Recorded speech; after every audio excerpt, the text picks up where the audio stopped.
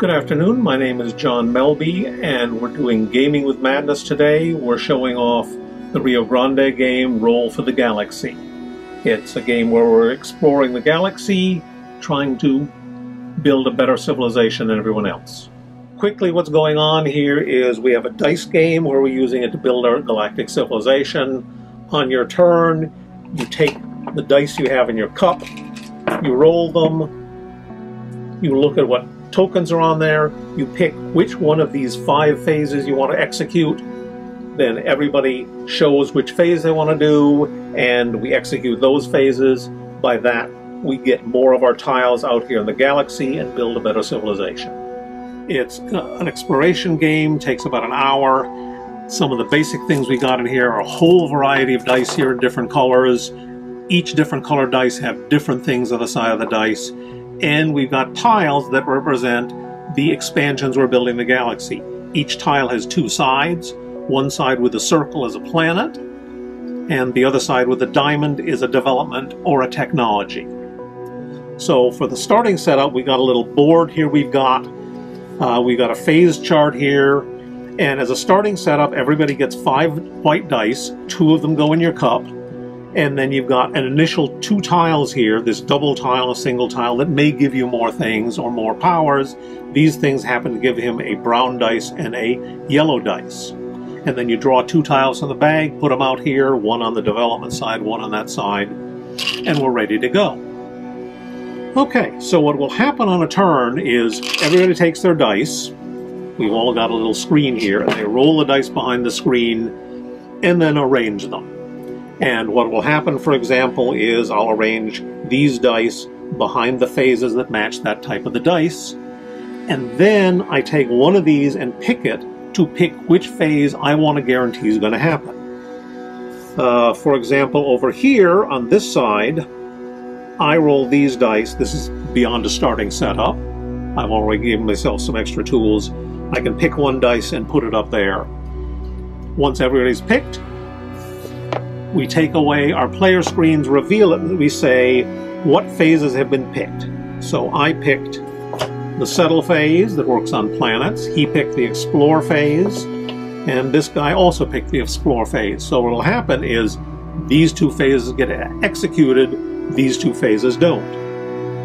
And effectively what will happen there, if I have dice in any of these phases, like these dice, they're not any good this turn because that phase didn't happen, so they go back in the cup.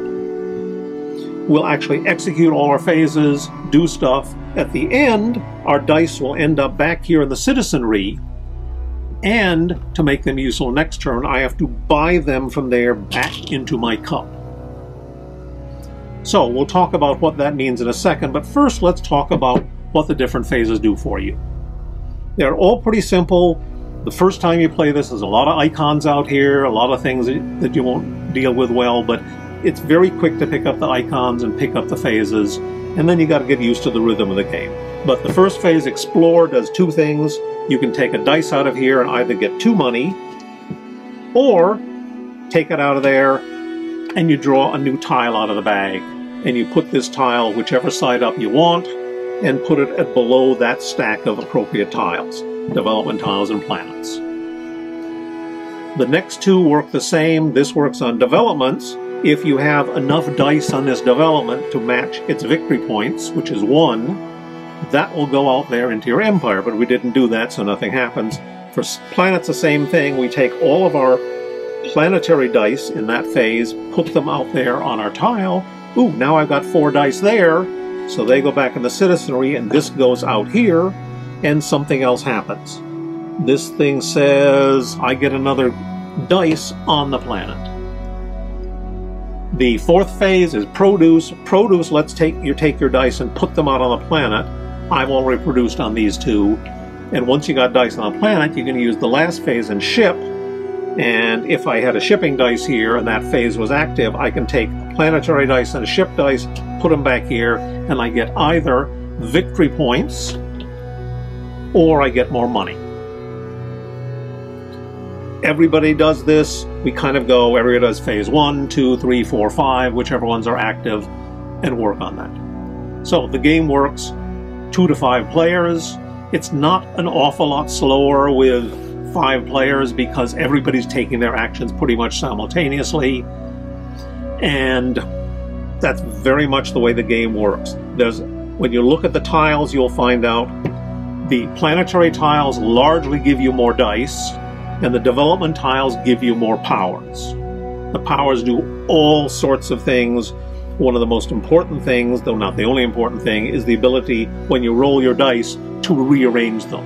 And that means if you get a bad dice roll, if you have some of the reassigned powers, you can adjust your dice and save yourself from a bad dice roll. So Roll for the Galaxy goes until one of two things happens.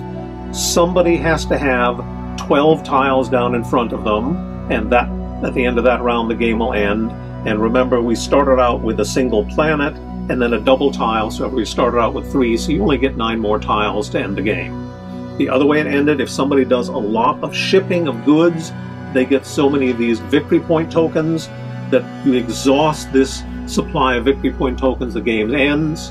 At that point, we total up the points on the tiles, any victory point tokens you've got, and there are a very few 6+ tiles that give you some bonus points on top of the 6. Highest number of points wins the galaxy. So Roll for the Galaxy is one of my favorite games. It's a follow-on to Tom Lehman's earlier game, Race for the Galaxy. It has 2 expansions, Ambition and Rivalry. And as I said, the new edition, the new printing of Roll for the Galaxy should be out shortly. There's also a board game version of this called New Frontiers, and there's a filler game called Jump Drive, which is a cut-down version of this that takes only 20 minutes. This is probably one of the most played games in my history. It's probably the 2nd or 3rd most played game I have. I like the game because, while generally I don't like randomness, the dice rolls, you have enough dice that the randomness evens out, plus you have these reassigned powers that you can change the value of the dice so it's not going to hit you hard. You've got a bunch of things that you've got to be careful in the game. As I said at one point, at the end of the turn, if you had a good turn and all your dice are sitting here in the citizenry, you have to have enough money to put them back in the cup. If you don't have any dice in the cup, and you're going to have a bad couple of turns getting enough money to get back in the game. At the same time, if you built all of your developments and all of your planets and you have no tiles here, the next turn there's nothing to do with your development or settle dice because there's nothing to put them on. So you can lose track of things and not get things ahead of time and lose a few turns when you can't get things out there. You've also got a combination of fights here, because if I sit here and say I've got a bunch of things in explore and settle phases and I go I want to do both those phases, I can only pick one. So you got to look around these bozos around the table, figure out what they're going to do, and go, Roy over here is absolutely going to pick explore, so I can assume that phase is going to happen, so I pick settle. And of course what's going to happen then, Roy picks something entirely differently and you're in trouble, but that's a nice little feature of the game. You're trying to outthink people, you're trying to get more resources and dice, and you're trying to do things so that a bad roll of dice doesn't slow you up too much. Altogether, this makes for a very fun game. You will notice, by the way, that of the dice I have out here, this is not just the basic game dice. I've got the dice for the first expansion called Ambition in here, because we always play with those things put together. Thanks for watching. I hope you enjoyed learning a little bit about Roll for the Galaxy. We will see you next time.